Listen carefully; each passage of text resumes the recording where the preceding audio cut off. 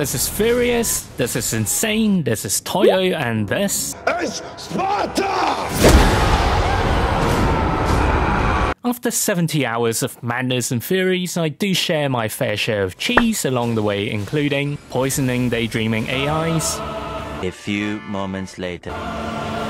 Day 2.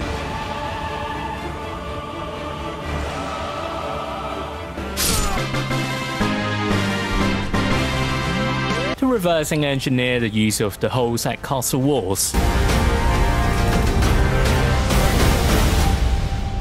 Oh, and how could I forget about the angry baby crawling on the snowy mountain?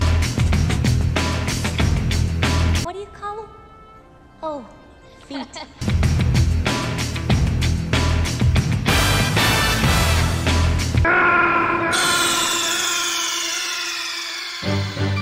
Snake, are you okay? Snake?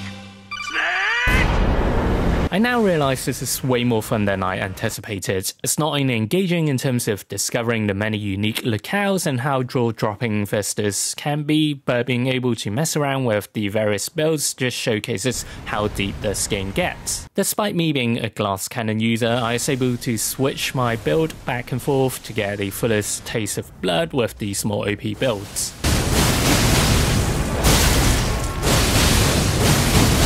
Yes, I started out as a noob wandering aimlessly, met Santa, swung my sword to look cool, and even booted a few dead animals off cliffs. There's a whole lot more to life in the lands between. That satisfaction and joy is indescribable because it just gave me that sense of achieving something significant, and rode my way around through the many majestic creatures in the game.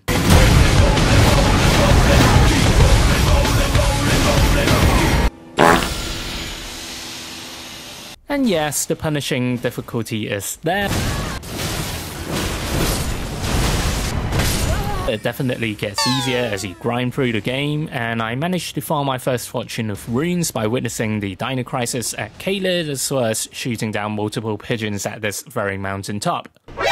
This game has brought back the explorer in me, and after having my ass whooped for many hours, I've managed to improve my strategies, gearing up, stats up. I'm now ready to rumble. I love this game and would recommend you to try it out, and don't give up when the mindless fiends or bosses fuck you up, because you too will improve by staying resilient to shitty situations, and one day you will become a better self.